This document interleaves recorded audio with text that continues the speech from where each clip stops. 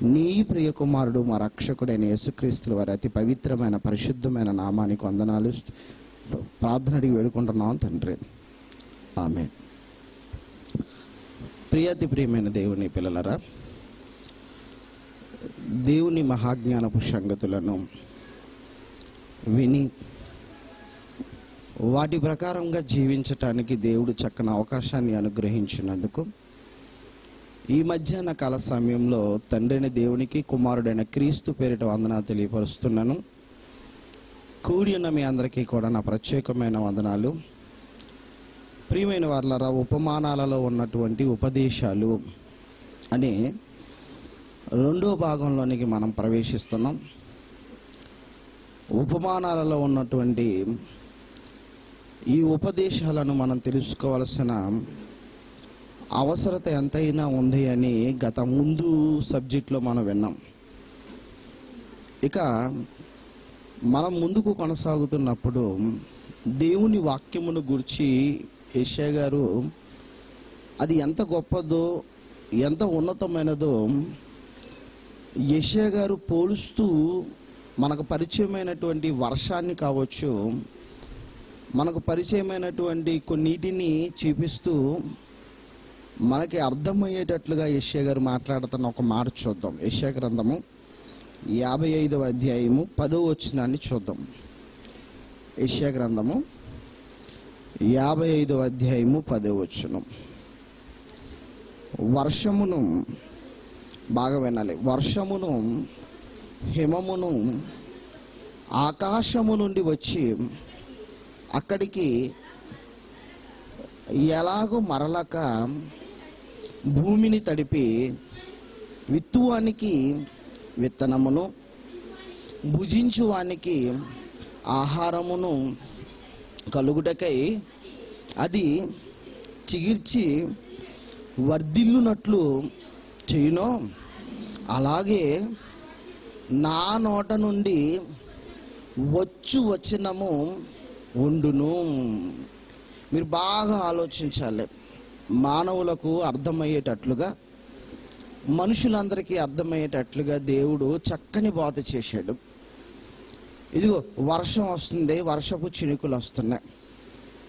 ఈ చినుకులు భూమిని తడుపుతున్నాయి. తడిపిన తర్వాత అది విత్తువానికి విత్తనాలు ఇస్తున్నాయి. విత్తువానికి విత్తనాలు ఇస్తున్నాయి. విత్తువానికి ఏమి ఇస్తున్నాయి? విత్తనాలు ఇస్తున్నాయి. విత్తువానికి విత్తనాలే ఇస్తుందా, ఫలాలు ఇస్తున్నాయా? చెప్పాలి. విత్తనాలే ఇస్తున్నాయా, ఫలాలు ఇస్తున్నాయా? అసలు విత్తనాలు ఎక్కడ ఉంటాయి? ఫలాల్లో ఉంటాయి కదా. విత్తనాలు ఎక్కడ ఉంటాయండి? ఫలాల్లో ఉంటాయి. విత్తనాలు అనేవి ఫలాల్లో ఉంటాయి. విత్తనాలు అనేవి ఫలాలలో లేకుండా మనుషులు చేశారు. సీడ్లెస్ ద్రాక్ష తెలుసా మీకు? సీడ్లెస్ ద్రాక్ష అంటే ద్రాక్ష పండు తింటున్నప్పుడు చిన్న గింజలు అడ్డుపడతాయండి. ఆ చిన్న గింజలు కూడా అడ్డుపడకుండా ఏం చేశారు అంటే విత్తనాలు లేని ఫలాలను ఇచ్చారు. చూసారా? దేవుడు చక్కని పంటనిచ్చాడు. దేవుడు చక్కగా పండే విధానాన్ని పెట్టాడు ఈ ప్రకృతిలో. కానీ మానవుడు ఏం చేశాడు అంటే విత్తనాలను తీసేశాడు. రైట్. విషయం ఏంటి అంటే ఫలాలు ఇచ్చాడు. ఫలాలలో నుంచి నువ్వు తినేగా మళ్ళా విత్తనాలు వచ్చినాయి. విత్తువానికి విత్తనములను భుజించువానికి ఆహారమును ఎలాగ కలుగునో నా నోట నుండి వచ్చు మాట కూడా మరలక, నిజంగా ఏమంటున్నాడు అంటే అక్కడ మరలక ఒక ఆత్మను రక్షించే వస్తుంది. అంత గొప్పది నా మాట. ఇందా మాట్లాడుకున్న హెబ్రీయులకు రాసిన పత్రికలో దేవుని వాక్యము సజీవమైనదై ఎటువంటి ఖడ్గము కంటే వాడిగా ఉండి కీలుగులను మూలుగులను విభజించినంత మటుకు దురుచు హృదయములో ఉన్న తలంపులను శోధించుచున్నది అని ఉంది బైబిల్లో కదా. అంటే దేవుని వాక్యము అనేది పాపం ఎక్కడైతే దాగి ఉందో ఆ దాగి ఉన్నటువంటి దాన్ని చంపేస్తుంది, మీలో జీవాన్ని ఇస్తుంది అని ఉంది కదా. అంత గొప్పది మాట. ఇంత గొప్ప మాట మన హృదయంలోకి ప్రవేశిస్తుంది అంటే నిజంగా చాలా అదృష్టవంతులు మనం కాదంటారా? ఇంత తమ్ముడు చెప్పాడు, సొలొమోను కంటే గొప్పవాడు ఇక్కడ ఉన్నాడని మీతో నిశ్చయముగా చెప్పుచున్నాను అన్నాడు. చూసారా, సొలొమోను కంటే కొన్ని వేల రెట్లు గొప్పవాడు యేసుప్రభులు వారు. అర్థం చేసుకోవడానికి ప్రయత్నం చేయండి. సొలొమోను అయితే భౌతికమైనటువంటి దేవాలయాన్ని కట్టాడు, గొప్ప దేవాలయాన్ని కట్టాడు, భౌతికమైన దేవాలయాన్ని కట్టాడు, కంటికి కనిపించే దేవాలయాన్ని కట్టాడు. కానీ యేసుక్రీస్తుల వారు మాత్రం కంటికి కనిపించని మనమే దేవాలయాన్ని కట్టేశాడు. అర్థమవుతుందా? మీ దేహములే దేవుడు అనుగ్రహించు ఆలయము అన్నాడు. చూసారా, దేవాలయం అది కాదు, దేవాలయం ఇది చెప్పినటువంటి మొట్టమొదటి మహానుభావుడు ఎవరంటే యేసుక్రీస్తుల వారు. అర్థం చేసుకోవడానికి ప్రయత్నం చేయండి. అర్థమవుతుందా? భూమి మీద సొలొమోను గారు దేవాలయాన్ని కట్టాడు ఒక భాగంలో, కానీ హృదయములో దేవాలయాన్ని కట్టినటువంటి ఘనత ఎవరిదే?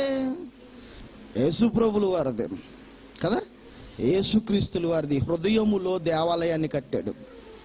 మీ హృదయమే దేవునికి ఆలయము అన్నాడు. అంటే ఎంత గొప్ప ప్లేస్ చెప్పండి. నన్ను అడిగితే భూమి కంటే విశాలమైనది ఎక్కడుంది అంటే మీ హృదయమేనండి.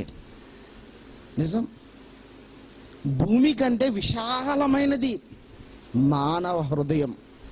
ఇప్పుడు ఉపమానాలలో మూల ఉద్దేశం ఏంటి అంటే, ఉపమానాలు మీకు తెలియపరచడానికి నా మూల ఉద్దేశం ఏంటి అంటే, ఇక్కడ బాగా వినాలి మీరు. ఇక్కడ టీచర్ ట్రైనింగ్ అనేది ఒకటి ఉంటుంది. అర్థమవుతుందా? టీచర్ ట్రైనింగ్ అంటే పిల్లలకు పాఠాలు నేర్పించి, పిల్లలకు విద్యాబుద్ధులు నేర్పించి, వారిని సక్రమైనటువంటి మార్గంలో నడిపించడానికి టీచర్ ట్రైనింగ్ ఉంటుంది. టీచర్ ట్రైనింగ్ వేరు, పాఠాలు బోధించే పాఠాలు వినే పిల్లలు వేరు. 1వ తరగతి పిల్లలు ఉన్నారనుకోండి, ఆ పిల్లలకు పాఠాలు చెప్పడానికి ఒక ఉపాధ్యాయురాల్ని నిర్ణయిస్తారు. 10th క్లాసు పాఠాలు చెప్పడానికి ఒక ఉపాధ్యాయురాలను నిర్ణయిస్తారు కదా. ఉపాధ్యాయుడు వినవలసిన పాఠాలు ఉపాధ్యాయుడు వినాలి, విద్యార్థులు వినవలసిన పాఠాలు విద్యార్థులే వినాలి. ఇప్పుడు టీచర్ వయసు ఉన్నటువంటి వ్యక్తి ఎవరన్నా వచ్చి పిల్లల దగ్గర కూర్చున్నారనుకో, మీరు ఏమంటారు? ఏమండి, మాస్టర్ గారు వయసు ఉన్నటువంటి ఒక పెద్ద అతను చిన్నపిల్లల దగ్గర కూర్చున్నాను, ఎద్దులా ఎదుగా దరిద్రుడే అంటావా? అంటే నీ స్టాండర్డ్ ఏంటి? నీ వయసును బట్టి చూస్తే నువ్వు టీచరులో, లేకపోతే నువ్వు ఎలా ఉండాలి? ఒక మాస్టర్ అయి ఉండాలి, నువ్వు బోధించేవాడు అయి ఉండాలి. ఆ టైంలో నువ్వు పిల్లల దగ్గర కూర్చున్నట్టు అంత ముద్దువా అంటావా? ఏమండి, ఇప్పుడు టీచర్ ట్రైనింగ్ ఇచ్చేటువంటి వారితో మాట్లాడుతున్న మాటలు ఉపమానాలు. ప్రియమైన వాళ్ళరా, మీరు అర్థం చేసుకోవడానికి ప్రయత్నం చేయండి. ఉపమానాలు మాట్లాడుతుంది ఎవరితోనంటే, ఇదిగో పాస్టర్ ట్రైనింగ్ అయినటువంటి వాళ్ళు సమాజంలోకి వెళ్ళి విత్తనాలు వేస్తున్నటువంటి వీళ్ళు కోసం మాట్లాడుతున్నటువంటి మాటలు ఇవి. కాబట్టి ఈ డిఫరెంట్ అనేది మనం ఖచ్చితంగా తెలుసుకోవాలి. వాళ్ళు చెబుతున్నాడు అక్కడ, యేసుక్రీస్తుల వారు వాక్యం అనే విత్తనాలను హృదయములో విత్తేవాడు కదా, హృదయములో విత్తేవాడు. ఈ హృదయాలలో ఏ హృదయం ఫలిస్తుందో, ఏ హృదయం ఫలించదో 4 రకాల హృదయాలను చూపించాడు మనకి. అర్థం చేసుకోండి మీరు. ఇప్పుడు సంఘంలో చాలా విభిన్నమైనటువంటి హృదయాలు గల వాళ్ళు ఉన్నారండి. అందరి ఆలోచన ఒకటేనంటారా చెప్పండి? అందరి ఉద్దేశాలు ఒకటేనంటారా? అందరి భావాలు ఒకటేనంటారా? విభిన్న హృదయాలకు సంబంధించిన వాళ్ళందరూ సంఘంలో కూర్చున్నారు. ఇప్పుడు ఈ విభిన్న మనస్తత్వాలు గలవారు అందరూ కూడా పరలోకం వెళ్ళిపోతారంటే మాత్రం అబద్ధం. ఏ హృదయం గ్రహిస్తుందో, ఏ హృదయం గ్రహించదో, ఏ హృదయంలో వాక్యం ఎత్తాలో, ఏ హృదయంలో వాక్యం అనేది విత్తకూడదో సేవకుడుగా నువ్వు తెలుసుకోవాల్సిన మొదటి పాఠం. బాగా అర్థం చేసుకోవడానికి ప్రయత్నించండి. రైతు ఏం చేస్తాడో, మంచి పొలంలో విత్తనాలు విత్తుతాడా, చెడ్డ పొలంలో విత్తనాలు విత్తుతాడా? మంచి రైతు అయితే ఏం చేస్తాడు చెప్పండి? మంచి రైతు అయితే, మన ఉభయ గోదావరి జిల్లాల్లో చాలా పొలాలు ఉంటాయండి. నిజంగా మనం ఎంత అదృష్టవంతులు అంటే, ఉభయ గోదావరి జిల్లాలలో ఉన్నటువంటి వాళ్ళు నదులు పక్కన మనం ఉన్నాం, నదీ పరిహార ప్రాంతాలలో మనం ఉన్నాం కదా. మనం పంటను విత్తామనుకో వెంటనే మొలుస్తుంది అది, వెంటనే మొలుస్తుంది అది. తెలుసా మీకు ఆ విషయం? కొన్ని హైదరాబాదు ఆ యొక్క తెలంగాణ ప్రాంతాలకు వెళ్ళిపోయామనుకోండి, రాళ్ల ప్రదేశం అదంతా కూడా, రాతి నేలలు అవి. అక్కడ పండేటువంటి పంటలు వేరు, ఆ పంటలు వాళ్ళు విత్తుతారు. అంటే భూమిని బట్టి విత్తనాలు విత్తుతారు, భూమిని బట్టి పంటను విత్తుతారు, భూమిని బట్టి ఒక్కొక్క పంట చక్కగా పండుతుంది అనేసి విత్తుతారు. ఇప్పుడు జమ్మూ కాశ్మీర్ ఉందనుకోండి, చలితో కూడుకున్నటువంటి ప్రాంతం అది. ఆ ప్రాంతంలో యాపిల్స్ ఎక్కువగా పండుతుంటాయి కదా, అందుకని యాపిల్ పంటలు ఎక్కువ శాతం అక్కడే విత్తుతారు కదా. అంటే ఒక రైతు అనేవాడు, ఒక విత్తనాలు విత్తేవాడు పంట యొక్క సారవంతమైందా కాదని ఖచ్చితంగా తెలుసుకోవాలి. గనుక ఇదిగో మీరు విత్తనాలు తీసుకుని వెళుతున్నారు. వాక్యం అనే విత్తనాలు, మీ హృదయంలో ఉన్న విత్తనాలు ప్రతి హృదయములో విత్తటానికి మీరు వెళుతున్నారు. ఆ హృదయాలు ఎలాగున్నాయో, సారవంతమైనవో సారవంతము కానివో మీరు ఖచ్చితంగా తెలుసుకుని విత్తాలి అన్నాడు. విభిన్నమైనటువంటి హృదయాలు కలిగినటువంటి వాళ్ళు సంఘాల్లోకి వస్తున్నారు. సంఘాల్లోకి వచ్చినటువంటి వారికి ఒక్కొక్క హృదయాన్ని వివరిస్తున్నాడు. ఇదిగో ఒక్కొక్క హృదయాన్ని వివరిస్తున్నప్పుడు ముందు చెప్పాడు, త్రోవ పక్క నుండి వారు ఎవరనగా అన్నాడు. త్రోవల్లో ఉన్నవారు కాదు, త్రోవ పక్కన ఉన్నవారు. వాళ్ళ అర్థమవుతుందా? త్రోవలో ఉన్నవారు కాదు. త్రోవలో ఉన్నవాడు ఏం చేస్తాడంటే వాక్యం వింటాడు, గ్రహిస్తాడు, గ్రహించి దేవుని కొరకు యథార్థంగా బ్రతుకుతాడు. ఇప్పుడు మరొక ఉపమానాన్ని చెప్తున్నాడు, మరొక సందర్భాన్ని చెప్తున్నాడు. ఉపమానం అదే మరొక హృదయానికి మనకి పరిచయం చేస్తున్నాడు. ఆ హృదయం ఏంటో చూద్దాం. మత్తయి గారు రాసినటువంటి సువార్త 13వ అధ్యాయము తీశారా? మత్తయి గారు రాసినటువంటి సువార్త 13వ అధ్యాయము 4వ వచనాన్ని మళ్ళీ ఒకసారి చూద్దాం. వాడు విత్తుచుండగా కొన్ని విత్తనములు త్రోవ పక్కన పడెను, పక్షులు వచ్చి వాటిని మింగివేసెను. కొన్ని చాలా మన్ను లేని మరొక హృదయాన్ని పరిచయం చేస్తున్నాడు. చాలా మన్ను లేని రాతి నేల. మన్ను లేని రాతి నేల అన్నాడు. మన్ను అంటే మట్టి, మనకు తెలుసు. మట్టి ప్రాంతాలలో, మట్టి కూడా బాగా తడిచిన ప్రాంతాలలో మనం విత్తనాలు విత్తుతాం కదా. కొన్ని పొలాలు చూడండి, మొత్తం నీటితో మునిగిపోతుంది. కొన్ని పొలాలకి ఏంటంటే చక్కగా నీరు చక్కగా అందుతుంటుంది, ఎప్పటికప్పుడు అందుతూనే ఉంటుంది. అర్థమైందా? రాతి నేల అని చూపిస్తున్నాడు, రాతి హృదయాన్ని చూపిస్తున్నాడు ఇక్కడ. బాగా వినాలి. మన్ను లేని రాతి నేలన పడెను. అక్కడ మన్ను లోతుగా ఉండనందున కారణం ఏంటి? అక్కడ విత్తాడు, విత్తిన తర్వాత మన్ను లోతుగా లేనందున అన్నాడు. బాగా వినాలి. నేను 4 రకాల హృదయాలకు సంబంధించినటువంటి విషయాలు చెప్తున్నాడని చెప్పిన యేసుప్రభులు వారు కదా. ఇప్పుడు ఈ 4 హృదయాలు సంబంధించినటువంటి వారిలో మీలో ఉంటారండి, మీలోనే ఉన్నారు. ఏ హృదయం ఎటువంటిదో నాకు తెలుసు అంటారా? చెప్పండి.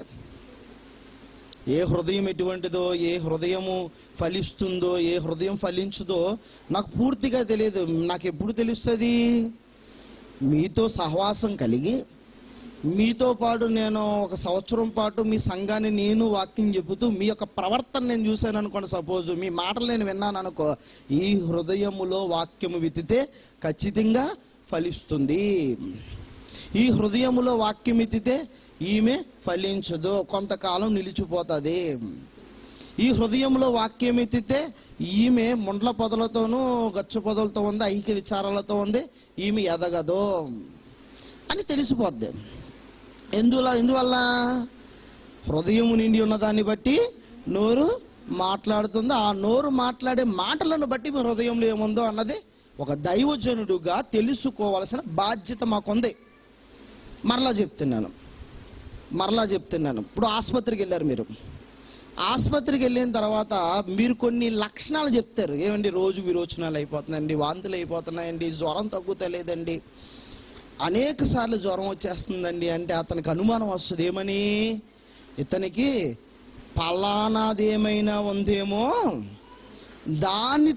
అది ఉందేమో అనుమానంతో ఏం చేస్తాడు అంటే బ్లడ్ టెస్టులు రాస్తాడు కదా, రక్త పరీక్ష రాస్తాడో, స్కానింగ్ తీసుకోమంటాడో, ఎక్స్రే తీసుకోమంటాడో, పలానా సంబంధించినటువంటి బ్లడ్ గ్రూపులకు సంబంధించినటువంటి పరీక్షలన్నీ రాస్తాడు.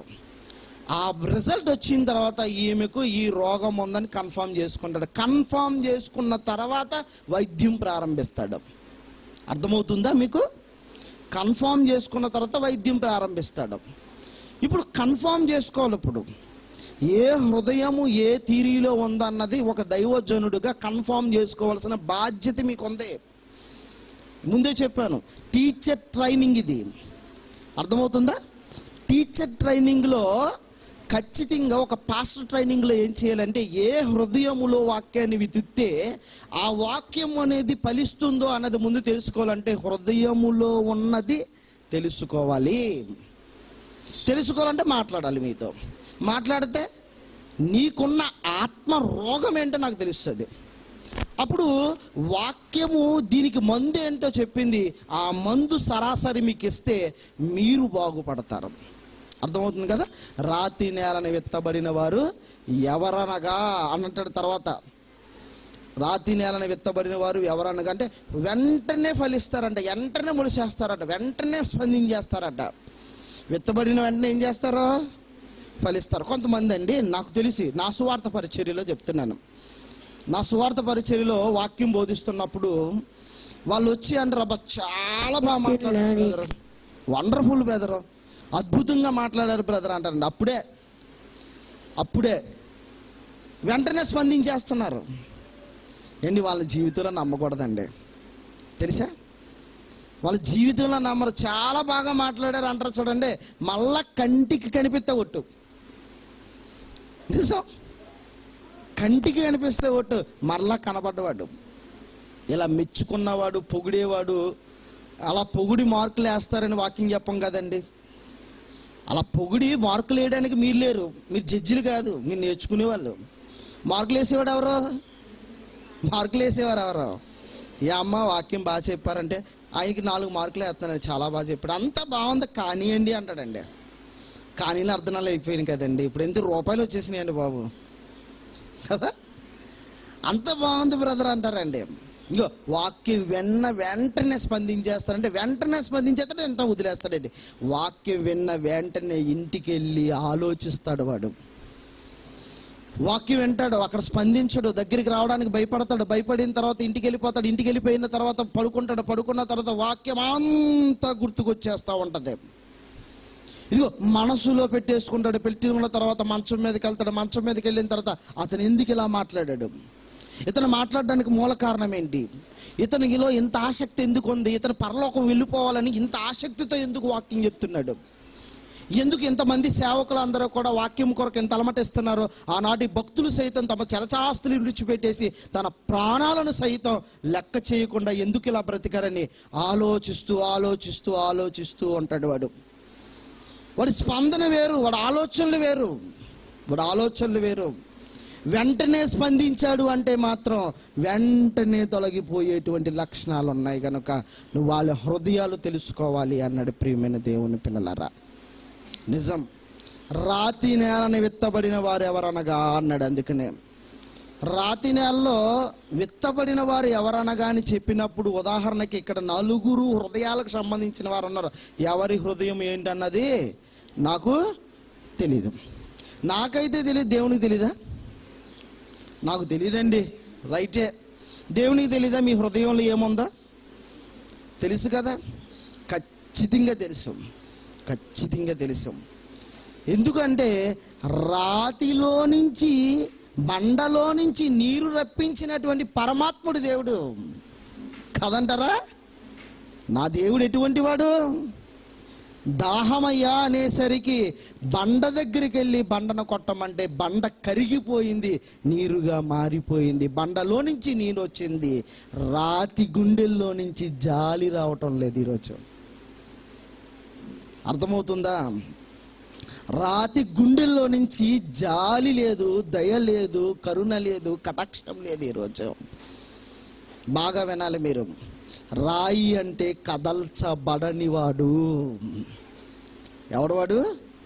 కదల్చబడనివాడు, కదల్చబడనివాడు. ఒక మాట చూపిస్తాను చూడండి ఒకసారి. మత్తయి సువార్త, మత్తయి గారు రాసిన సువార్తల్లోనే మళ్ళీ 16వ అధ్యాయము తీశారా? మత్తయి గారు రాసిన సువార్త 16వ అధ్యాయము 17వ వచనాన్ని చూడండి ఒకసారి. 17వ వచనం. అందుకు యేసు, సీమోను బర్యోనా, నీవు ధన్యుడవు, నీవు చాలా ధన్యుడవు, నువ్వు చాలా ధన్యుడవు. సీమోను బర్యోనా, నీవు ధన్యుడవు. పరలోకమందున్న నా తండ్రి ఈ సంగతి నీకు బయలుపరచునే గాని నరులు నీకు బయలుపరచలేదు. మరియు నీవు పేతురువు. నువ్వెవరవో? పేతురువు, పేతురువు, పేతురువు. పేతురు అని ఓటేసి ఉన్నట్టున్నారు చూడండి. నువ్వు పేతురువు అని ఓటేసి ఉన్నట్టున్నారు చూడండి. అక్కడ పేతురువు 3 అనేసారు చూడండి. నీవు పేతురు అని 3 వేసి ఉంది అక్కడ అక్షరం. కిందకు వచ్చి వస్తే ఏమనుంది? రాయివి. ఎవరో నువ్వు? రాతి గుండె లాంటి వాడవు నువ్వు, రాయివి నువ్వు, రాయివి నువ్వు. అర్థం చేసుకోవడానికి ప్రయత్నం చేయండి. పేతురువు, నీవు రాయివి, రాయివి. చూసారా? రాయివి. ఈ బండ మీద నా సంఘము కట్టుదును. బాగా వినాలి మీరు. సంఘము మీద, ఈ బండ మీద నా సంఘమును కట్టుదును.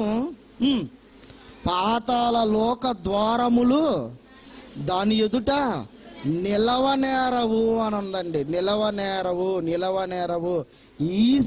ఈ బండ మీద నా యొక్క సంఘమును కట్టుదును. పాతాళ లోక ద్వారములు దాని ఎదుట. దేని ఎదుట? మన సంఘం ఎదుట కాదు సుమా. మన సంఘం పేతురు సంఘంతో ఈక్వల్ అయితే, బాగా చెప్తున్నాను మళ్ళీ మీకు, మన సంఘం పేతురు సంఘంతో ఈక్వల్ అయితే కదల్చబడలేని విశ్వాసం మీలో ఉంటే, కదల్చబడలేనటువంటి నిరీక్షణ మీలో ఉంటే, దుష్టుడు వచ్చినా, సాతాను వచ్చినా, తల్లిదండ్రులు వచ్చినా, అన్నదమ్ములు వచ్చినా, అక్క చెండ్రులు వచ్చినా, భార్య వచ్చినా, కదల్చబడలేనటువంటి విశ్వాసం మీలో ఉంటే, అర్థమైందా మీకు? ఎవరు కదల్చబడలేనంట గొప్ప విశ్వాసం నాలో ఉన్నట్లయితే, నిజంగా ప్రియమైన దేవుని పిల్లలరా, మన సంఘం ముందు పాతాళ లోకపు ద్వారములు నిలవనేరవు. చూసారా?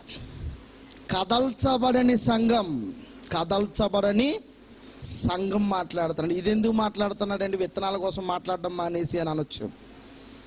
అర్థమవుతుందా మీకు? విత్తనాలు మన్ను ఎక్కువ ఉన్నటువంటి ప్రాంతంలో విత్తాలి. విత్తనాలు విత్తే ప్లేస్లో విత్తనాలు విత్తాలి. ఇల్లు కట్టే ప్లేస్లో ఇల్లు కట్టాలి. బాగా వినాలి మీరు. అక్కడ చెబుతున్నటువంటి ఉపమానంలో ఒక క్లూ ఇచ్చాడండి దేవుడు. ఏమని ఇచ్చాడో తెలుసా? రాతి నేలన విత్తబడిన వారు ఎవరనగా అన్నాడు. రాతి నేలన విత్తబడిన వారు ఎవరనగా, రాతి నేల నుండి వారు ఎవరనగా అని కూడా చెప్పాడు ఉపమాన భావాల్లో. రాతి నేల నుండి వారు ఎవరనగా అన్నాడు. బాగా వినాలి. రాతి నేల నుండేవారు ఎవరు ఎక్కువ శాతం? ఇప్పుడు గృహ నిర్మాణాలు కట్టుకుంటారు. గృహ నిర్మాణాలు కట్టుకున్నప్పుడు ఇసుకలో కట్టుకుంటారా? ఆ ఉపమానం కూడా ఉంది చూడండి ఒకసారి. చూద్దాం. మత్తయి సువార్త 7వ అధ్యాయం 24వ వచనం చూడండి ఒకసారి. మత్తయి సువార్త 7వ అధ్యాయము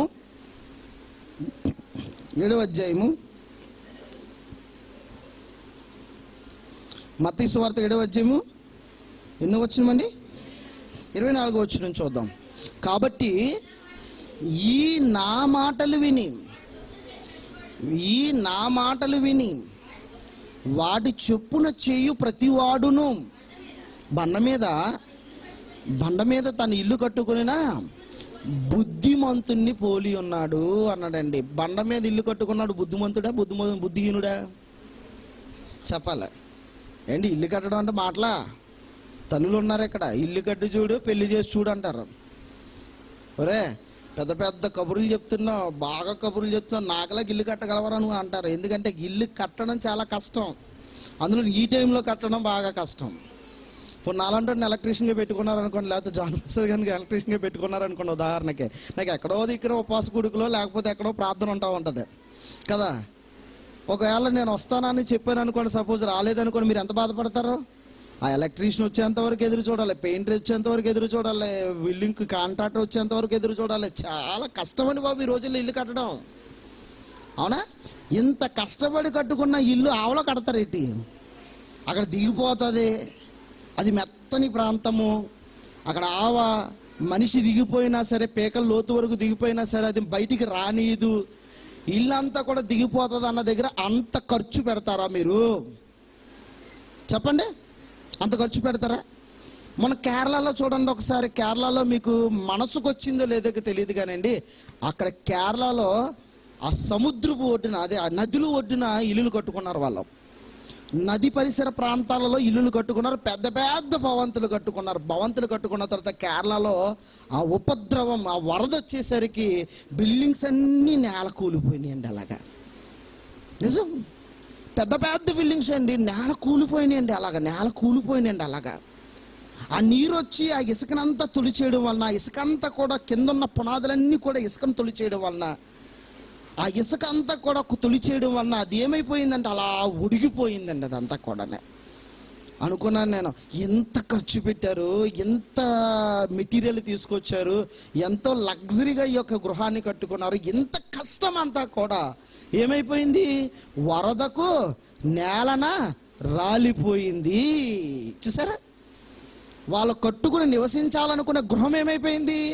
నేల రాలిపోయింది. అంత ఖర్చు పెట్టి, అన్ని వేల రూపాయలు ఖర్చు పెట్టి ఎవడ ఇసుకలో నీళ్ళు కట్టుకోవడం అర్థమవుతుందా? వాడు ఎక్కడ కట్టుకుంటాడో అదే యేసు ప్రభులు వారు చెప్తున్నారు.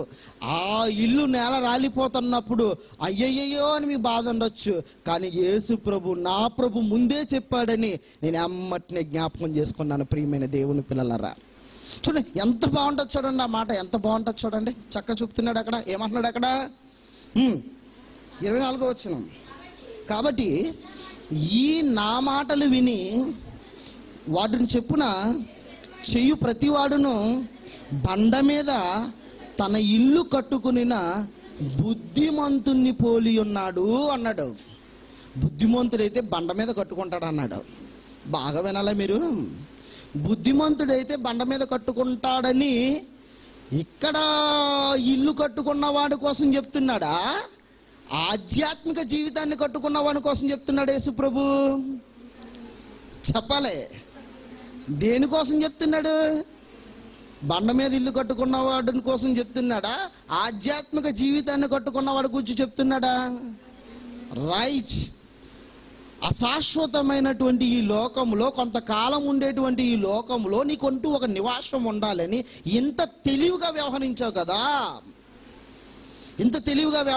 కదా, ఇంత డబ్బు వ్యర్థమైపోకూడదని, నువ్వు పడిన కష్టం అంతా వ్యర్థమైపోకూడదని, వరదొస్తే నీ గృహం కూలిపోకూడదని నువ్వు బండ మీద ఇల్లు కట్టుకున్నావు. బండ మీద ఇల్లు కట్టుకుని ఈ లోకంలో స్థిరత్వాన్ని నిలబెట్టుకున్న నువ్వు ఆధ్యాత్మిక జీవితంలో స్థిరత్వం ఎందుకు నిలబెట్టుకోలేకపోయావు? చూసారా ఎంత అద్భుతం అండి. రాతి నేల నుండి వారెవరనగా, అబ్బా చూసారా, ఈ భూమి మీద ఇన్ని ఆలోచనలు కలిగి ఉన్నావు కదా. ప్రైవేట్ ఉద్యోగం వద్దు, గవర్నమెంట్ ఉద్యోగమే కావాలి, ఎందుకు స్టాండర్డ్? చూసారా, నాకు స్టాండర్డ్ కావాలి, నాకు స్టాండర్డ్ కావాలి, నాకు క్వాలిటీ కావాలి, నాకు కంపెనీస్ కావాలి, నాకు మంచి కంపెనీ కావాలి, పాడైపోయేది వద్దు. చూసారా, అన్నీ కూడా క్వాలిటీ తీసుకుంటున్నావు కదా, అన్ని క్వాలిటీ చేసుకుంటున్నావు కదా, కొద్ది కాలం ఉండాలనుకుంటున్నావు కదా, అలా ఉండాలనుకుంటున్నావు నువ్వు. రాతి నేల నుండి వారెవరనగా అని చెప్పుకొచ్చాడు అక్కడ ఉపమానంలో. చూసారా, ఎంత అద్భుతం అండి. ఇగో ఇంత ఆలోచన కలిగి ఉన్నావు. ఒక చీర కొంటాలంటే ఎంతో తెలివితో ఉన్నావు, ఎంతో తెలివితో ఉన్నావు. కొద్ది రోజులు నీ శరీరాన్ని కప్పేటువంటి ఒక చీర కొనడానికే నువ్వెంత తెలివితేటలు వ్యవహరిస్తున్నప్పుడు వాక్య విషయంలో ఎందుకు లేదు ఆ తెలివి? వాక్య విషయంలో ఎందుకు తెలివి లేదు? చూసారా, భూమి మీద అశాశ్వతమైన ఈ లోకం కొరకు తెలివితేటలు ఉపయోగించారు, తెలివితేటలు ఉపయోగించారు. రాతి నేల నుండి వారు ఎవరనగా అన్నాడు. చూసారా, రాతి నేల నుండి వారు ఎవరనగా చెబుతున్నాడు యేసు ప్రభు. ఇదో బండ మీద తన ఇల్లు కట్టుకున్న బుద్ధిమంతుణ్ణి పోలి ఉండును. అది శారీరకంగా భౌతికంగా ఆలోచించకండి, ఆత్మీయంగా ఆలోచించండి. అమ్మో, యేసు ప్రభు బండ మీద ఇల్లు కట్టుకున్న ప్రతి ఒక్కడ బుద్ధిమంతుడు అంటున్నాడు. బండ మీద నేను కూడా ఇల్లు కట్టేసుకున్నాను, నా ఫిల్టర్స్ చాలా బాగున్నాయి, నేను ఇంచుమించు లేదంటే కిందకి అందరికంటే ఎక్కువ శాతం ఓస వాడేశాను, నేను నా ఇల్లు కదల్చబడదు అని మాత్రం అనుకోకండి. మాట్లాడింది ఆ ఇల్లు కోసం కాదు, ఈ ఇల్లు కోసం, ఈ ఇంటి కోసం. ఈ ఇల్లు కదల్చబడకుండా శాశ్వతంగా ఉండాలి అంటే ఆ ఇంటి కోసం ఆలోచించారు. ఈ ఇంటి కోసం ఎందుకు ఆలోచించారు మీరు? చూసారా, బండ మీద ఇల్లు కట్టుకుని బుద్ధిమంతుణ్ణి పోలి ఉన్నాడు అంటాడు. బుద్ధిమంతుడు ఎవరు? బుద్ధిమంతుడు ఎవరండి? ఇల్లు కట్టుకున్నవాడా? ఇల్లు కట్టుకున్నవాడా? ఇల్లు కట్టుకున్నవాడు ఏం చేస్తాడు బుద్ధిమంతుడు అంటే? మా దగ్గర ఒక పాస్టర్ గారు ఉన్నారండి, బుద్ధిమంతుడు అంటే ఎవరు అనుకుంటున్నారండి అని బైబిల్ చదవడండి ఆయన. నిజం, బైబిల్ చదవడం మానేసి పాస్టర్ అయిపోయాడండి ఆయన. నిజం చెప్తున్నాను. బుద్ధిమంతుడు అంటే ఎవరు అనుకుంటున్నారండి? తెలుసండి అన్నాడండి. ఎవరండి అని అడిగానండి. ఇంటికాడంట తలదించుతాడట, మళ్ళీ ఆఫీస్ దగ్గరే తలెత్తుతాడట. ఇంటికాడ తలదించుకుంటే వెళ్తాడంట, ఆఫీస్ దగ్గరే తలెత్తుతాడట, మళ్ళీ ఆఫీస్ దగ్గర తలదించుతాడంట, ఇంటికి వచ్చిన తర్వాత తలెత్తుతాడంట. తలదించితే కనిపిస్తాయి, ఎదరకుండా వచ్చినాయి కనిపించవు కదా, ఏ లారీని గుద్దేస్తాయి చెప్పండి? వాడు బుద్ధిమంతుడు కాదు, స్వార్థపరుడు. ఇగో తల దించాడు, పక్కన ఆకలి తలమటేస్తుంది, అలమటేస్తున్న ఆవిడ ఆ బాబు అని అరిచింది, తల ఎత్తి ఆమెను చూడలేదు, తల ఎత్తి చూడలేదు, మనసు సిద్ధపరుచుకుని ఆమెకు ఆహారం పెట్టలేదు. అది బుద్ధిమంతుడా? కాదు. బుద్ధిమంతుడు ఎలా ఉంటాడో చూడండి. సామెతల గ్రంథము చూడండి ఒకసారి.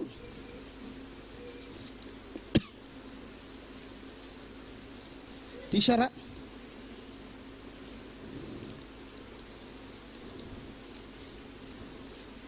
సామెతల గ్రంథము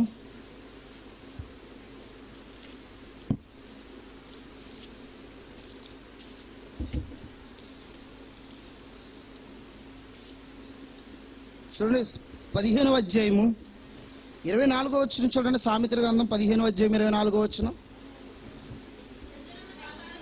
క్రిందనున్న పాతాళము, ఏ పాతాళం? ఏది తప్పించుకోవాలనుకుంటున్నాడు? క్రిందనున్న పాతాళము తప్పించుకొనవలెనని బుద్ధిమంతుడు దేన్ని ఎతుకుతాడట?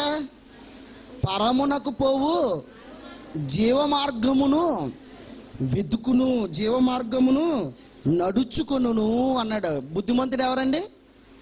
ఎవరు చెప్పాలి ఇప్పుడు? ఎవరో? జీవమార్గమును నడుచుకునివాడు బుద్ధిమంతుడు. బండ మీద ఇల్లు కట్టుకున్నాడు బుద్ధిమంతుడా? బండ మీద ఆధ్యాత్మిక జీవితం కట్టుకున్నాడు బుద్ధిమంతుడా? చూసారా ఎంత డిఫరెంట్ ఉందో? చూసారా? రైట్. ఇంకో మాట చూపిస్తాను చూడండి. ఇంకో మాట, దానియేలు గ్రంథం 12వ అధ్యాయము. దానియేలు గ్రంథం 12వ అధ్యాయము తీసారా? యేస్గేలు దానియేలు వచనం చూద్దామండి. దానియేలు 12:3 అండి. అదిగో, బుద్ధిమంతులైతే బుద్ధిమంతులైతే బండ మీద ఇల్లు కట్టుకున్నట్లయితే బుద్ధిమంతులు అని అంటలేదు అక్కడ. బుద్ధిమంతులైతే నిజంగా బుద్ధిమంతులేనా మనం? చెప్పండి, బుద్ధిమంతులమేనా? ఆలోచిస్తున్నారా? అలిసిపోయారే, వాక్యం విని విని విని విని అలిసిపోయి అందులో ఆహారం లేక నిద్ర పట్టక ఇవాళ ఉపవాసం ఉన్నామన్న నీరసం అంతా మొఖాల్లో కనబడిపోతుంది. నాకు నిజంగా మొఖాల్లో ఏం కనబడుతుంది? నీరసం కనబడుతుంది. అలర్ట్గా లేరు. వాక్యం వింటున్న వాళ్ళ కళ్ళల్లో ఒక మెరుపు మెరుస్తూ ఉంటుంది. ఆ మెరుపులేయి ఏమండి, సినిమా చూస్తున్నాడు బ్రహ్మానందం కూడా వస్తాం, మెరుపుతుంది. ఆ పుట్టుడు వస్తే కదా. మరి మీకు వాకింగ్ చెప్పాలంటే మీ స్థాయిలోకి మేము రావాలి కదండి. మీరు ఏమి ఇష్టపడుతున్నారో అది చూపించే కదా చెప్పాలి. ఇప్పుడు అవునా? కుర్రకారుకైతే హీరోయిన్ వస్తే మెరుపు మెరుస్తుంది, అబ్బా వచ్చింది మా హీరోయిన్ అనేసి. మా ఇంటికాడ ఎంత బుడ్డాడు ఉంటాడండి, ఎంతే బుడ్డాడు ఉంటాడు. ఆడికి ఇంకా మాటలు తిన్నంగా రావండి. ఆడికి వాడు ఒక హీరోయిన్ ఫ్యాన్ అంటాడు. యారా నువ్వేంటంటే మిక్సీ అన్నాడు ఇంకోడు. చూసారా?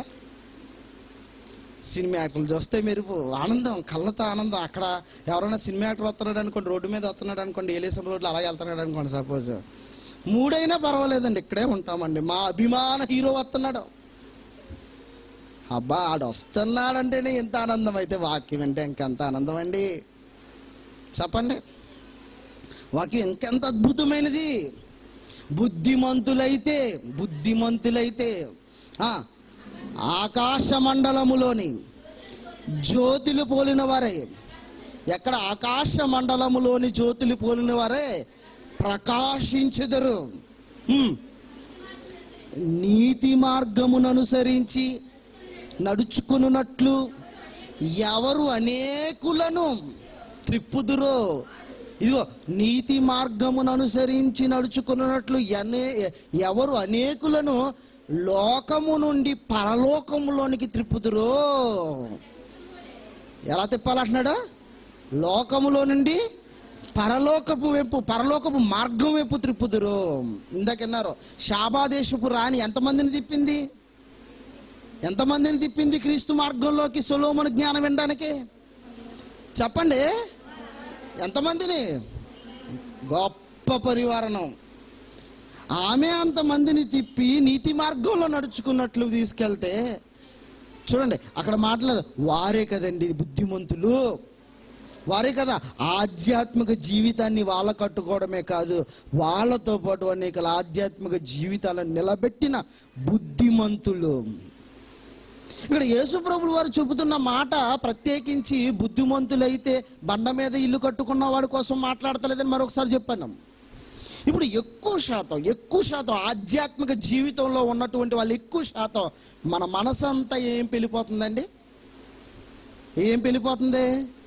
ఇల్లు కట్టుకోవాలి. మాకు సొంత ఇల్లు లేదు. ఆ సొంత ఇల్లు ఉన్నా మాకు గచ్చులు లేవు.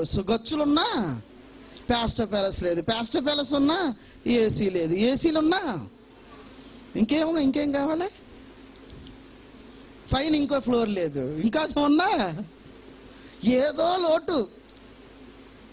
మొన్న ఒక ఆయన దగ్గరికి వెళ్ళానండి, ఎక్కడెక్కడి నుంచో డెకరేషన్స్ అన్ని తీసుకొచ్చేసాడండి. అబ్బా చాలా బాగుందండి, ఇంద్ర భవనం కంటే గొప్పగా ఉందండి. ఏంటో తెలుసా? చర్చ్ అండి, చాలా గొప్పగా కట్టుకున్నాడండి. నిజంగా ఆ ఇంటీరియర్ డెకరేషన్స్కే నిజంగానే ₹1,00,00,000 ఖర్చు పెట్టాడంటండి. ఆ లైట్స్ అవన్నీ చూస్తే నిజంగానే అక్కడ వచ్చినటువంటి సంఘస్థులు అంటున్నారు, ఆ సంఘస్థులు అందరూ ఏంటి స్వర్గం అంటే ఎక్కడో కాదండి, ఇదిగోండి మా చర్చిలోనే ఉందండి. అబ్బాబ్బాబ్బా ఎంత అద్భుతంగా కట్టాడండి పాస్టర్ గారు. మేము చర్చ్ వదిలి ఎక్కడికి వెళ్తలేదండి బాబు, ఇక్కడికి వచ్చి ప్రార్థన చేసుకుని ఒక అరగంట పడుకుంటాం అంటున్నామండి. చూసారా ఎంత అందంగా ముస్తాబు చేసుకున్నారో చర్చిని.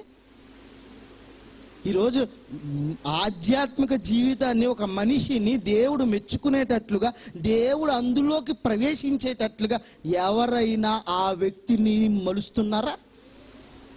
దేవుడు నివసించే ప్రాంతం ఏంటో మీకు తెలిసింది. హృదయం అనే ఆలయంలో నివసిస్తాడు.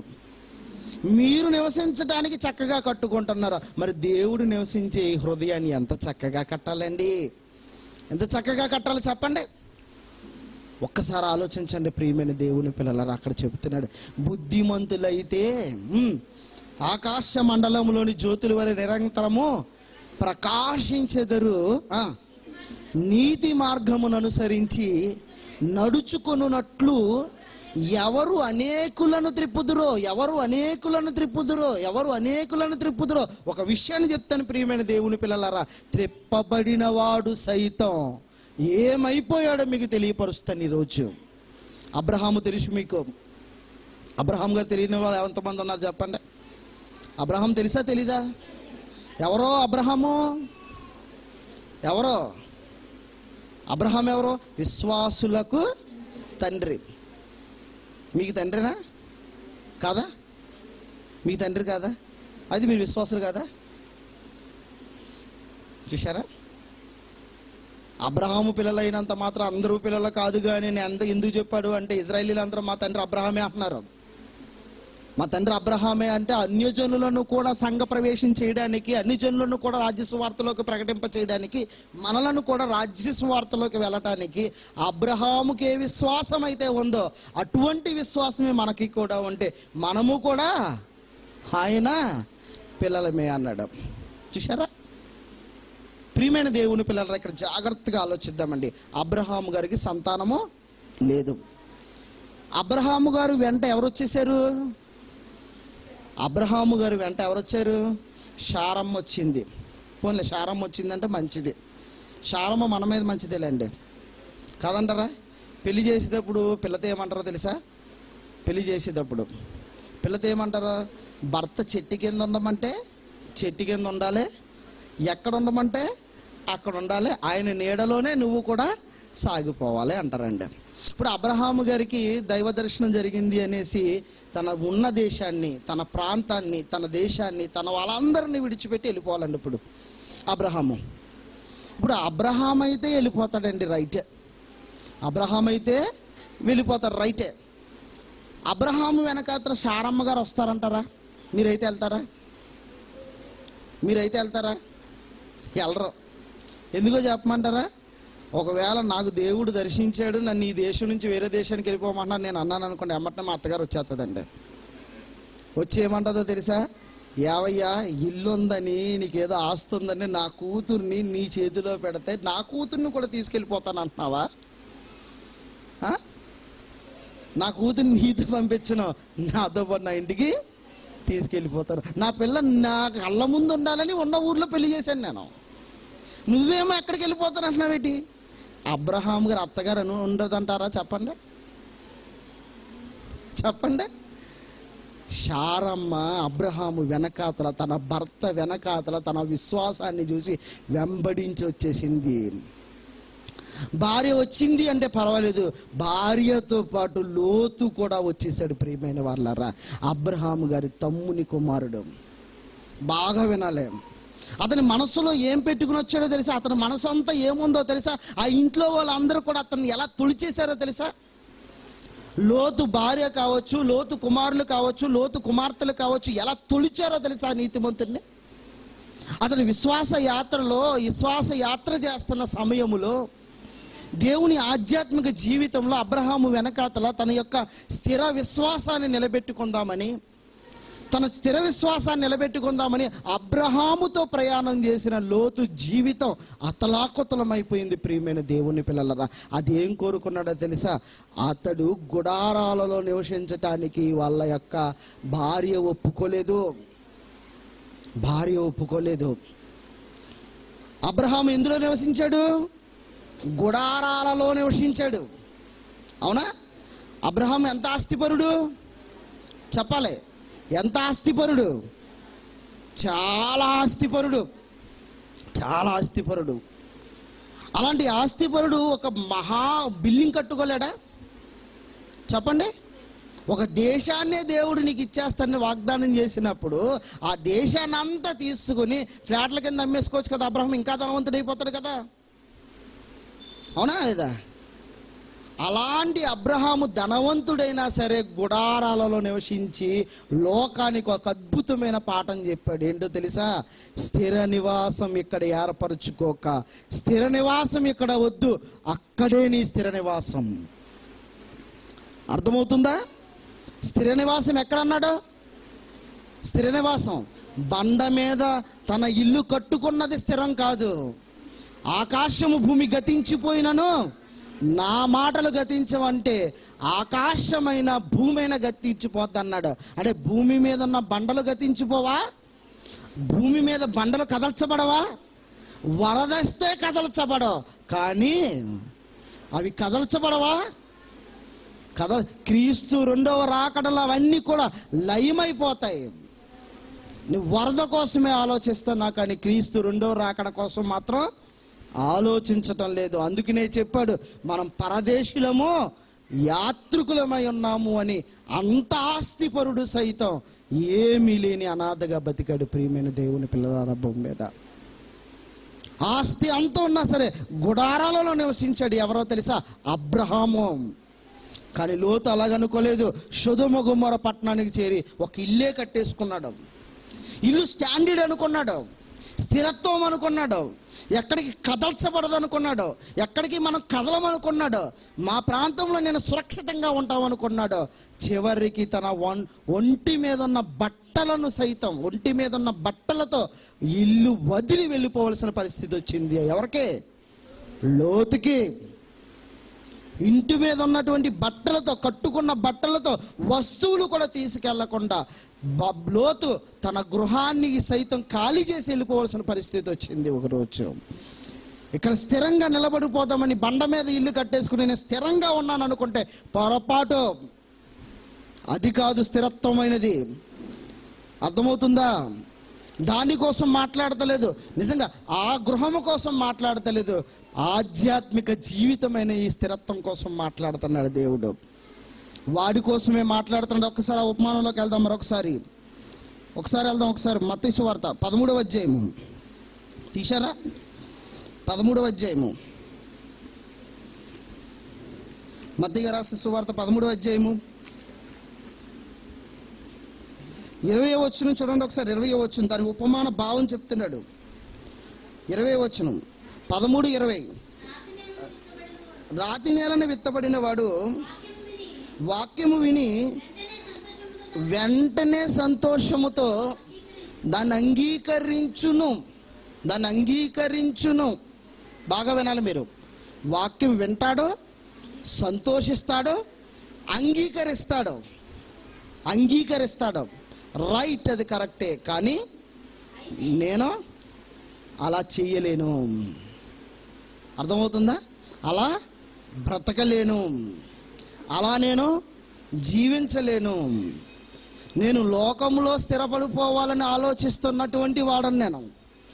నేను మాత్రం అలాగా జీవించలేను. ఎందుకంటే ఇవి ఎప్పటి నుంచో ఈ గుండెల్లో తొలిచేస్తున్నాయి. భూమి మీద ఈ సిరి సంపదలు ఇవన్నీ చూశాడు, స్థిరపడిపోవాలనుకున్నాడు. ఇలా స్థిరపడిపోవాలనుకున్న వాళ్ళు ఏమనుకుంటున్నారంటే నేను అలా జీవించలేను. మీరు కూడా అనుకోవచ్చు. ఏమనుకోవచ్చో తెలుసా? నేను అలా బతకలేను అంటారా? ఇప్పుడు ఆధ్యాత్మిక జీవితంలో అపోస్తులు తమ చిరచరాస్తులను విడిచిపెట్టి అపోస్తులు పాదాల ఎదుట పెట్టి చరాస్తిని విడిచిపెట్టి అపోస్తులు పాదాల ఎదుట పెట్టేశారండి. పెట్టేసి వాళ్ళని వెంబడిస్తూ ఆధ్యాత్మిక జీవితంలో విశ్వాస యాత్రలో కొనసాగిపోయారు. ఇప్పుడు ఇదే విషయం మీ మనసులో ఏమనిపిస్తుందో తెలుసా?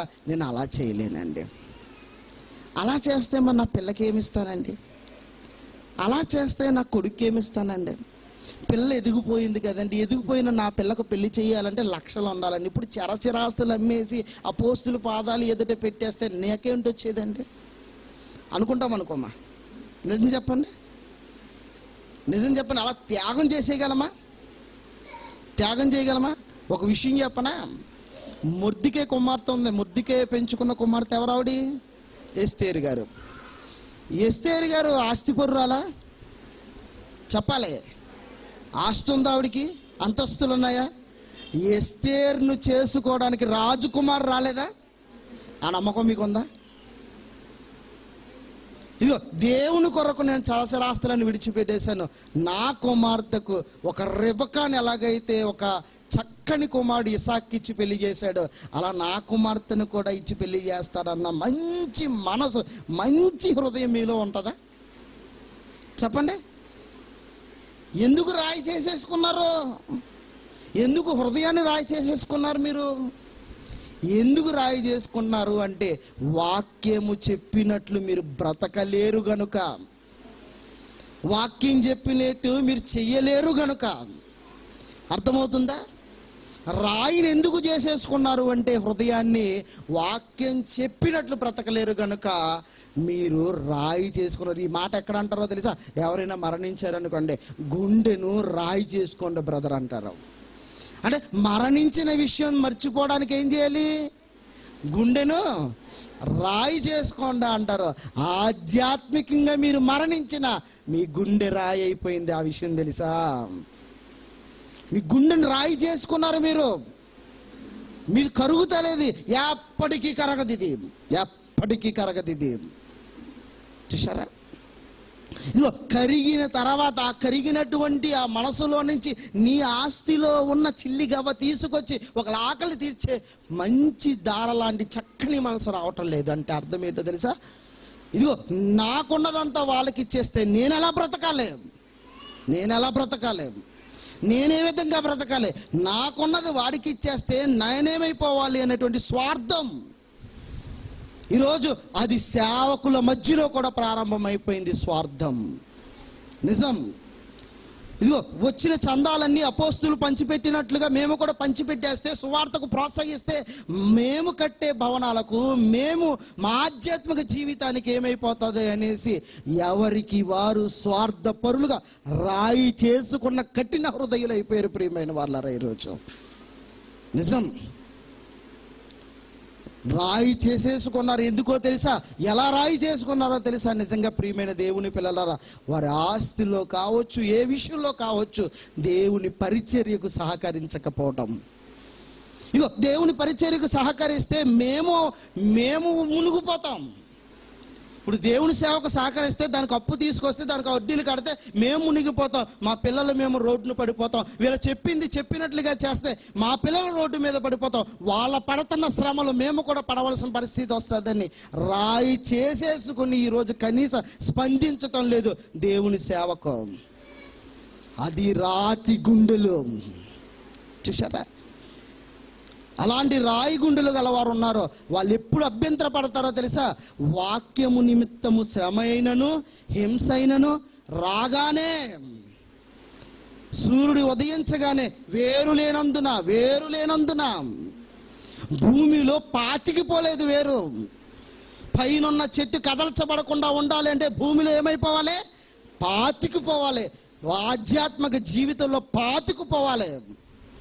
పాతికిపోయిన వాడు, ఒక చెట్టు పాతికిపోతే వేర్లు బాగా బలంగా కింద ఉన్నాయి అంటే ఆ చెట్టును కదపాలి అంటే నిజంగా ఏమొచ్చినా కదపలేవు. చూసారా? అర్థమవుతుందా మీకు? అంటే మీరు పాతికిపోలేదు. మీరు ఎందుకైనా సంఘాలలో పాతికిపోయారు తప్ప దైవ వాక్యములో మాత్రం పాతికిపోలేదు. ఈ క్రీస్తులో పాతికిపోలేదు ప్రియమైన దేవుని పిల్లలారా. నిజం. క్రీస్తులో పాతికిపోలేదు. ఇదిగో ఆధ్యాత్మిక మీ జీవితాన్ని బండ మీద కట్టుకోలేదు.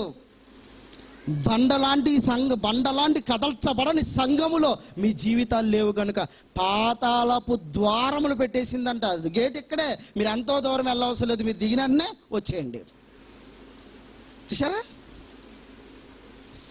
గేట్ ఎక్కడెట్టింది? చర్చి ఎదురుకుండా పెట్టేసిందంట. పాతికిపోలేదు. చూసారా? వేరు లేనందున శ్రమ వచ్చిందంటే ఆలోచిస్తాడు. ఇదిగో దేవుని సేవకు నేను సహకరించడం వలన దానికి 5,000 రూపాయలు అప్పు చేయడం వలన 5,000 రూపాయలకు వడ్డీలు కట్టకపోవడం వలన నన్ను తీసుకొచ్చి శ్రమ వచ్చేసింది. అప్పులోడు వచ్చి నన్ను అడిగాడు, ఇలాంటి శ్రమ నేను మరొకసారి పడకూడదు, అప్పు నేను చేయకూడదు, సేవకు సహకరించకూడదు. చూసారా? వెంటనే తొలగిపోతున్నాడా? వాక్యం వింటున్నాడు, సంతోషిస్తున్నాడు, స్పందిస్తున్నాడు. అది విత్ ఇన్ సెకండ్స్లో ఊడిపోతుంది. ఉత్తిన సంగసలో వెళ్ళిపోతున్నారు అలా. తెలుసా, శ్రమ వచ్చినా సరే, కష్టం వచ్చినా సరే, బాధ వచ్చినా సరే, మీ వేర్లు కరెక్ట్గా ఉండి పాతికపోతే అర్థం చేసుకుంటావు నువ్వు. అర్థమవుతుందా? మరొక మాట చూపిస్తాను చూడండి, మరొక మాట. అదే లూకాసు వార్త 8వ అధ్యాయం 13వ వచనం. 8:13 తీశారా? 8:13 రాతి నేల నుండి, అదుగో ఏమన్నాను, రాతి నేల నుండి వారెవరనగా. చూసారా? రాతి నేల నుండి వారు ఎవరనగా, రాతి మీద అంటే బండ మీద తన ఇల్లు కట్టుకున్నాడు. భూమి మీద బండ మీద ఏం కట్టుకున్నాడు? తన ఇల్లు కట్టుకున్నాడు. స్టాండర్డ్గా ఉండాలనేటువంటి ఆలోచన కలిగిన వాడు. అర్థమవుతుందా? రాతి నేల నుండి వారు ఎవరనగా, వినినప్పుడు వాక్యమును సంతోషముతో అంగీకరించువారు.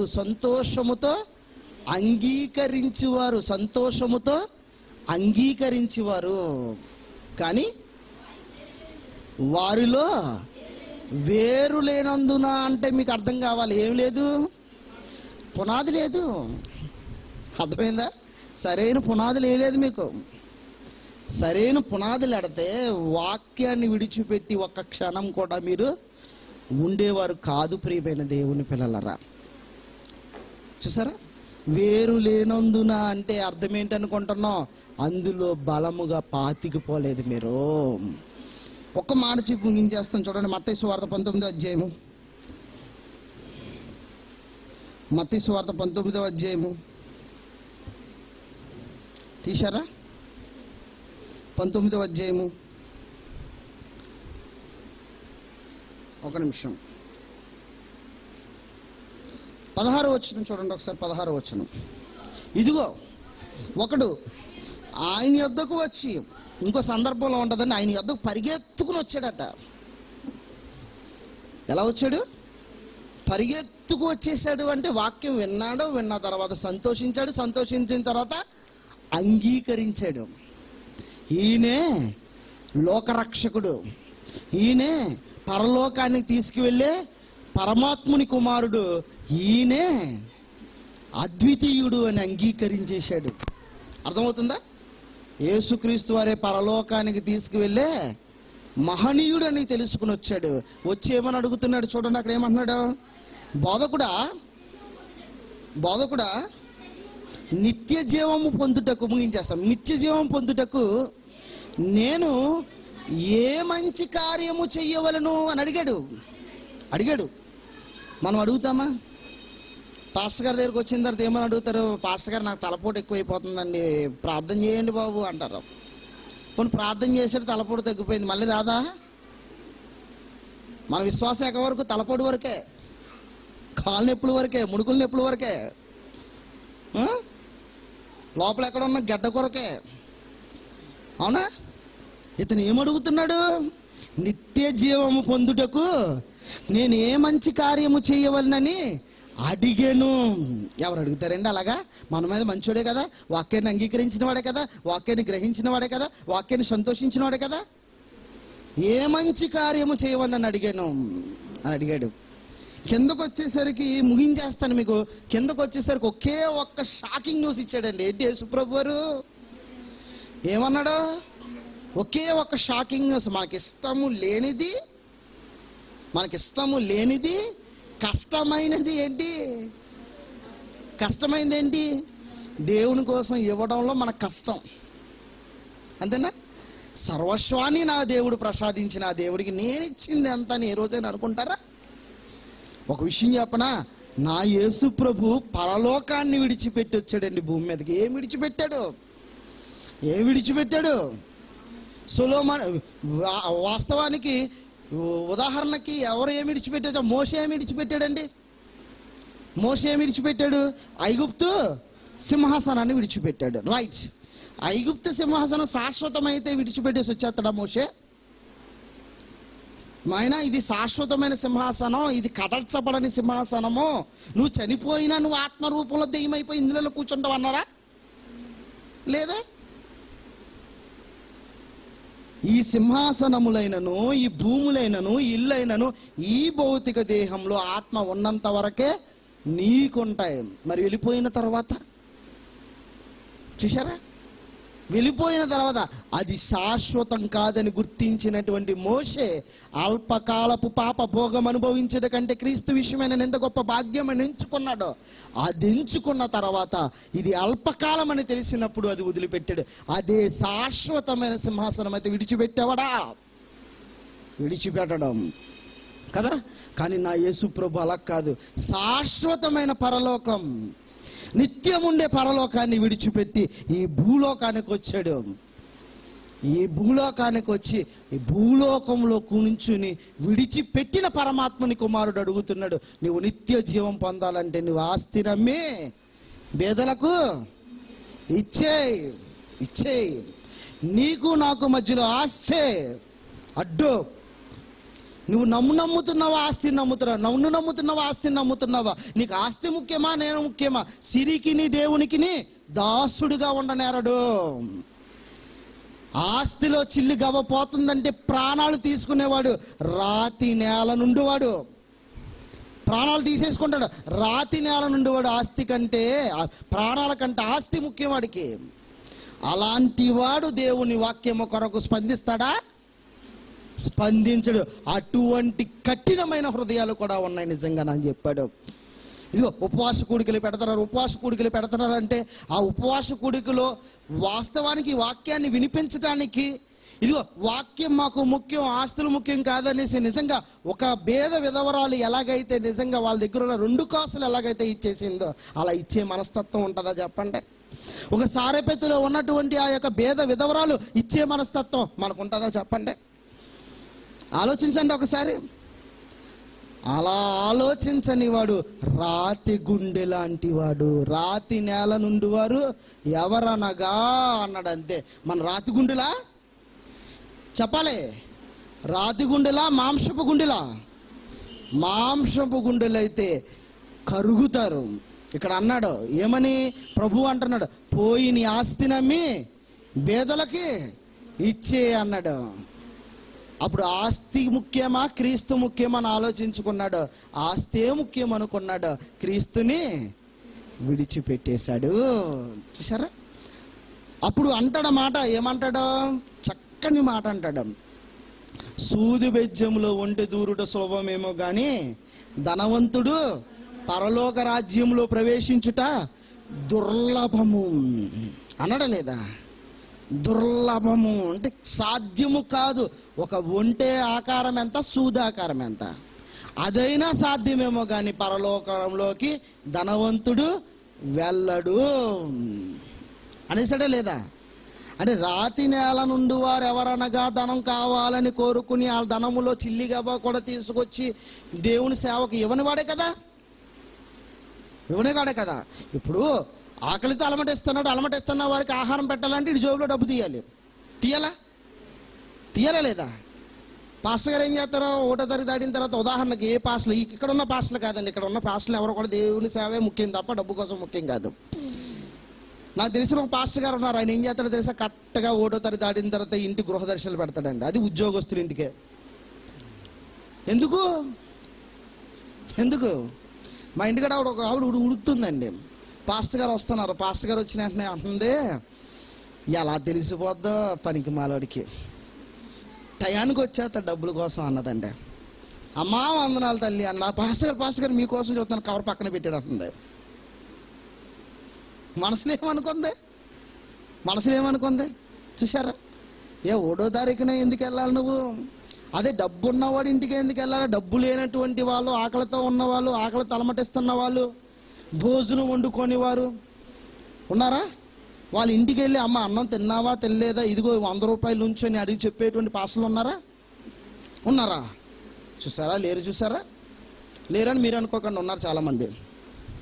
వాక్యం తెలిసిన వాడు నిజం అర్థమైందా? మీరిస్తున్నటువంటి ప్రతి పైసా సేవకు ఖర్చు అయిపోవాలి.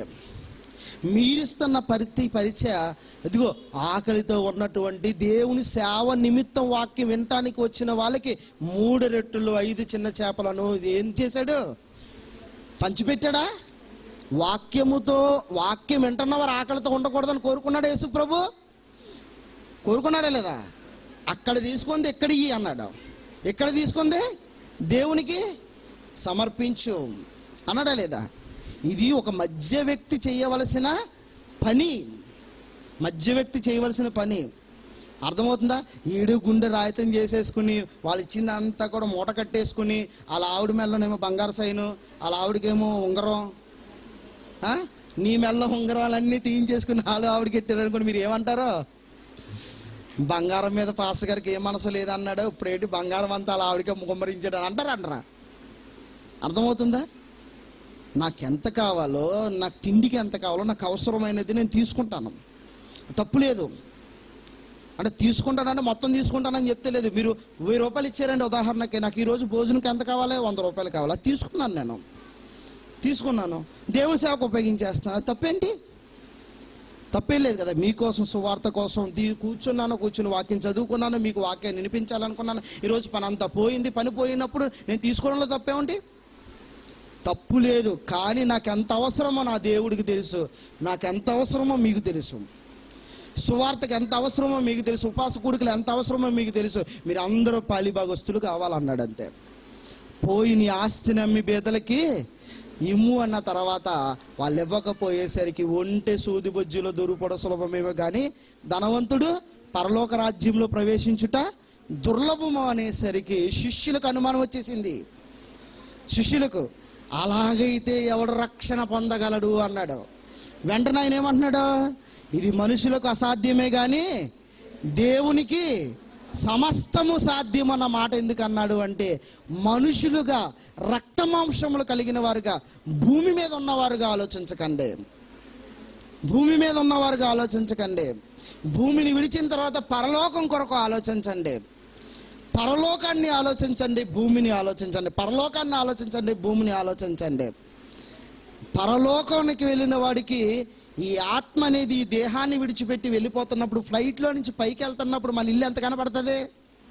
చిన్నగా కనపడుతుంది కదా. ఇంకా పైకి వెళ్ళిపోతే ఇల్లు కనపడుతుందా? కనపడదు. చూసారా? బాగా ఫ్లైట్లో పైకి వెళ్ళిపోతే మన ఇల్లే కనపడదే. ఆత్మగా మనం పరలోకం వెళ్ళిపోతున్నప్పుడు అసలు మన ఇల్లు కనపడుతుందా? కనబడుతుందా? అప్పుడు అనుకుంటావో, ఈ చిన్న దానికోసమా శాశ్వతమైన లోకాన్ని పోగొట్టుకున్నాను, ఈ 1000 రూపాయల కోసమా శాశ్వతమైన పరలోకాన్ని పోగొట్టుకున్నాను, నా బీరువాలో ఉన్న బంగారం కోసమా దీన్ని నేను ఎత్తుకెళ్ళిపోతలేదే, దీన్ని నేను తీసుకెళ్ళిపోతలేదే, దీన్ని నేను మూట కట్టుకుని వెళ్ళిపోతలేదే, దీనికోసమా నేను పరలోకాన్ని పోగొట్టుకున్నాను. వీటి కోసమా నేను నా బంధువులు పోగొట్టుకున్నానని మనసు మీకుంటే, అది కరిగుంటే దాన్ని విడిచిపెడతాం. వీటి కోసమా? నిజంగా ఈరోజు డబ్బు ఉంటే బంధువులు కనబడరు, డబ్బు ఉంటే స్నేహితులు కనబడరు, డబ్బు ఉంటే అన్నదమ్ములు కనబడరు, డబ్బు ఉంటే దేవుడు కూడా కనబడదు. ఈరోజు పొరలు పట్టేసి రాత్రి చేసేసుకున్నావు, నీ డబ్బులో రూపాయి పోతుందేమో రాత్రి చేసేసుకున్నావు కనుక రాతి నేల పడిపోయావు. వింటున్నావు కానీ సంతోషిస్తున్నావు, కానీ దేవుని కోసం స్పందించటం లేదు. అది రాతి లాంటి గుండెలు. అర్థమవుతుందా? అది రాతి లాంటి గుండెలు. రాతి నేల నుండి వారు ఎవరనగా అన్నాడు. అదే అర్థం చేసుకోండి. దేవుని కోసం ఉన్నత బ్రతకండి. మీరు తెలుసుకోవాల్సింది ఏంటి అంటే, మీరిచ్చే ప్రతి పైసకి కూడా, నిజం చెప్తున్నాను నేను, ఒక విత్తనం విత్తితే దేవుడు ఎంత ఇస్తున్నాడు మీకు వడ్డీ చెప్పాలి. ఒక విత్తనం విత్తితే మరి అదే విత్తనం వచ్చిందనుకోండి, కాయ అవ్వకుండా మీరు తినగలరా? ఒక వడ్ల గింజను విత్తుతున్నారు, సుమారుగా 300 గింజలు కోసేసుకుంటున్నారు. కోసుకుంటలేదా? 300 గింజలు అంటే ఒక విత్తనానికి ఎన్ని గింజలు ఇస్తున్నాడు? అసలు ఎక్కువ, వడ్డీ ఎక్కువ. బ్యాంక్ వెళ్తే 1,00,000 రూపాయలు అయితే 1000 రూపాయలు ఇస్తాడు. దేవుని కోసం భూమిలో విత్తితే, నీ కోసం విత్తుతున్నావు, దేవుని కోసం విత్తితే లేదు. నీ కోసం విత్తినటువంటి ఒక గింజకు ఎన్ని గింజలు ఇస్తున్నాడు దేవుడు? అర్థమైందా? గుక్కిడి చన్నీళ్ళు ఇస్తేనే నేను మర్చిపోను అన్నాడే నా దేవుడు. గుక్కిడి చన్నీళ్ళు ఇచ్చిన వాడికి కూడా మర్చిపోను అంటే ఆయన రుణం ఎలా తీర్చుకోగలమండి? ఆయన రుణం ఎలా తీర్చుకోగలం? భూమి మీద ఉన్న ఆస్తిని అంతా తీసుకొచ్చి ఆయన పాదాల మీద పెట్టినా సరే ఆయనకి బలాదురది. కానీ నీ కష్టము చేత దేవుని పని జరుగుతుంది అంటే నిజంగా నువ్వు అదృష్టవంతుడు. పరలోకమందు మీ కొరకు ధనము కూర్చుకుని కాసుకోండి అన్నాడు. చూసారా, రాతి గుండెలుగా మార్చుకుని, రాతి గుండెలుగా మలుచుకుని, దేవుని యొక్క వాక్యాన్ని విని సంతోషంతో అంగీకరించి ఆ వాక్యము కొరకు కష్టపడవలసిన సమయం వచ్చినప్పుడు దాడిపోకండి. ఆ వాక్యము కొరకు అనేక మందికి సువార్తలు ప్రకటించడానికి వెళుతున్నప్పుడు దాడిపోకండి. ఇది మా మహాభాగ్యం అనుకోండి. దేవుని పని చేయడానికి మాకు ఇచ్చినటువంటి మహాభాగ్యం అనుకోండి. ఆ సువార్త పరిచయంలో నీ కష్టము కూడా పాలిభాగస్తులైతే, తండ్రి సేవలో మీరు కూడా పాలిభాగస్తులైతే మీకు ప్రతిఫలం అవుతుంది. మీరు నిత్యము నిలిచి ఉంటారు. అర్థమైందా? ఆయన ప్రాణాలే ఇచ్చేశాడు, కానీ మనం కఠిన హృదయులైపోయాం. కరగండి. బండలోంటి నీరు వచ్చింది, బండలాంటి మన హృదయాలు కరగలేవా? చెప్పండి. దేవుని వాక్యానికి కరుగుదాం, స్పందిద్దాం, దేవుని కోసం ఉన్నతంగా బ్రతుకుదాం. చిన్న ప్రార్థన చేసుకుందాం. మహాగణుడు, మహోన్నతుడు, సర్వశక్తిమంతుడు అయిన మా పరలోకపు తండ్రి, నీ అతి శ్రేష్టమైన పవిత్రమైన పరిశుద్ధమైన నామానికి వందనాలు, స్తోత్రములు తండ్రి.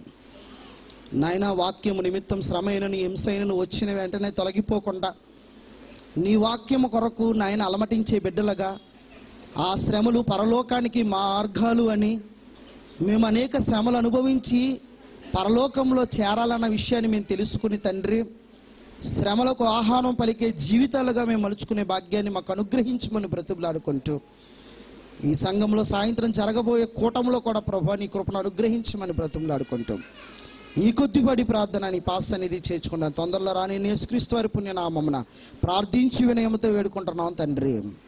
ఆమేన్.